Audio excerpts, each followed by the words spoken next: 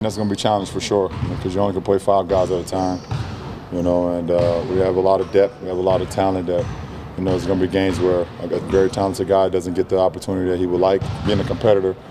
But I think we all know what we're here for. We're here for one reason, that's to defend our title, and that's the main thing. And if you understand that when you sign it, everyone who's signed up to be here, everyone who decided to come here know what the situation is about. So, when you put that in perspective, then things can flow. Along those lines, Bron, is it good you have those kind of guys that are deeper into their career that understand that?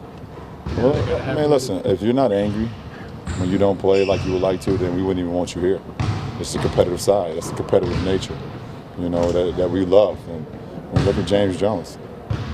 Guy didn't play for, 6 weeks straight or something like that, whatever. That might be a little bit outside the lines of how long he played, but then he starts versus Chicago, has 14 off the bench, and just keeps himself ready. He's talented enough to play on any team in this league just because of his ability to shoot it and his knowledge of the game. But you know what this situation is about. This is about trying to create something that can last forever and not just a moment. We fast tracking the guys coming, and we got a lot less games than we had when we brought in. Except some of them we brought in Timo, Swish, and Shump. And now adding Kyle, D-Will and Bogues. We got to fast track it a little bit more because of the time that we have. But those guys have been playing high-level basketball for a long time, and a lot of the systems are the same. It's just the terminology. So we just got to get the terminology right for them. Sometimes depth